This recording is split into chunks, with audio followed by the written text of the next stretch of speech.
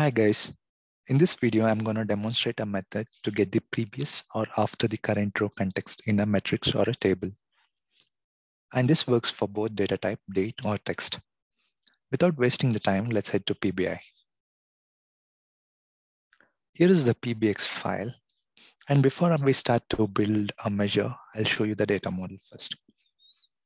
So I have only one table here and it's a pretty straightforward. So I have the days in date format and the various product type. So in this case, I think I have 4 or 5 categories, A, B, C, D, etc., and the failures. And moving back to the report, so I have the metrics here. And in this, the second matrix, I have the product, which is a text. So first, let's try to work with the data type, which is date. So as a first step to calculate the previous row, what I need to do is create some measures. So let me expand this here. So the first measure which I've created is the total failures. So it's pretty straightforward. Sum of failures gives me the total failure.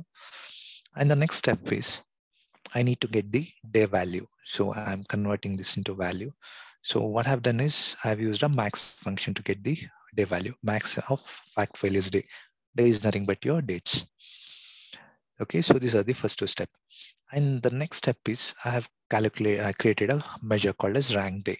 So if I go back to this measure, which is called rank day, I've used the rank x function here. So it's in a modified filter context. So I'm getting the rank and it's based on ascending value. And that's what you see here, starting from 1 till 12. And this is very much useful in our calculation. And the last step here is to get the previous row. So in this case, example, I have the current row is value is 19, the previous is 14, and that's what I'm getting here, row minus 1. Same thing applies here, 29, row minus 1 is 19, and that's what you see here. I can do the same thing for row minus 2. So in this case, so I have row minus 1, 19, row minus 2, 14. So I'm getting 14. How do I do that? If I go to the measure here, row minus 1, that is, so first I've created a variable, okay, variable rank. And then I'm passing the measure which I just created, right, rank day, into this variable. And then using the calculate function under the modified filter context here. And then using this variable to filter my values. Okay, so I'll do the same thing for row minus 3. So as a first step, create a new measure.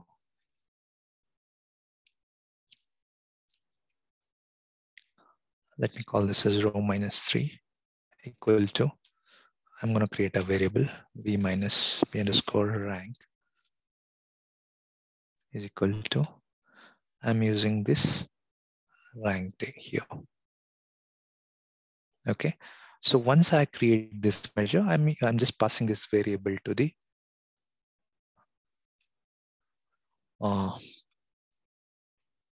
filter context return. So using the calculate, I need the total failure, which is here. And then I'm filtering my data, filter. I'm using a modified filter context here, all selected, fact failure day. And then I'm filtering my rank day equal to the variable we just created, that is rank. So I've already have 2 rows, so I need the current row minus 3 values. So hit enter. So let's say for this value, let's say for this record, 39, I should get the values 3 rows behind, 29, 19, 14. So I should be getting 14 here. Let's see what we have now. Bring it to the values. So I have 14. Same thing applies for this. So 3 records behind, 1, 2, 3, 19, and I have 19.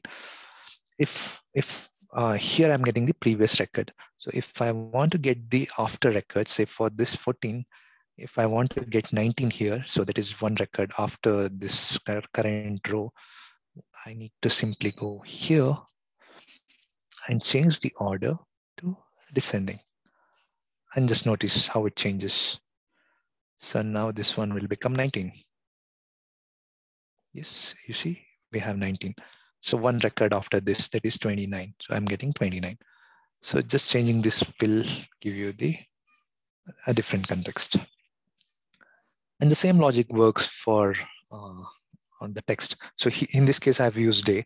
The reason I've used rank here is because I'm doing a relative reference. If I do a direct subtraction, let's say day minus 2 or 3, let's assume that if one value is missing here, the numbers will be off. And that's the reason I'm ranking it and then doing a relative comparison. Same thing here. So I have the rank. So I'm ranking based on the product. So again, I've created a value, product value, which is nothing but the maximum of each product.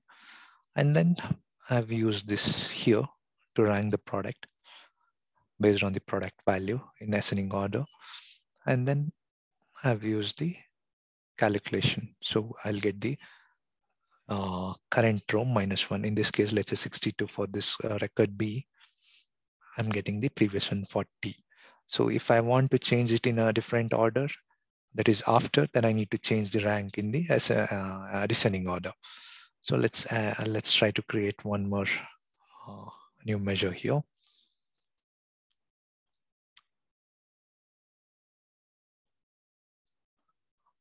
Row minus 3. Let's call this as for prod equal to create a variable. Oops.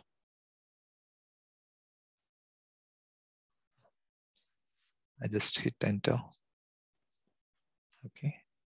Variable v underscore rank prod equal to, I'll be taking the rank product and then return calculate. Expression is total failure.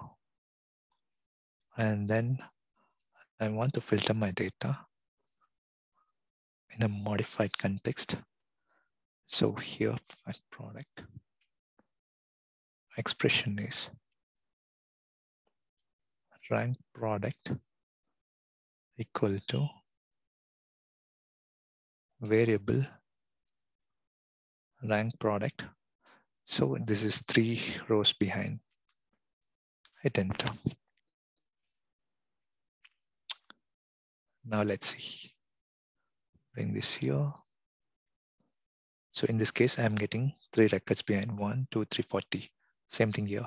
3 records, 1, 2, 3, 62. Here it's null because I don't have anything beyond this. If I want to change this into a different order, I can go here and change the descending.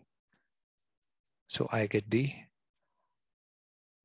instead of before, I get the after. So for the 40, 1 row after this is 62, I'm getting here. So if I want 2 rows after this, 1, 2, that is 40, I'm getting here.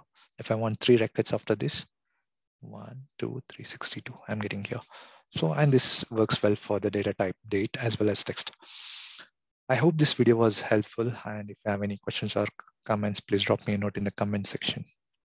And thanks for watching.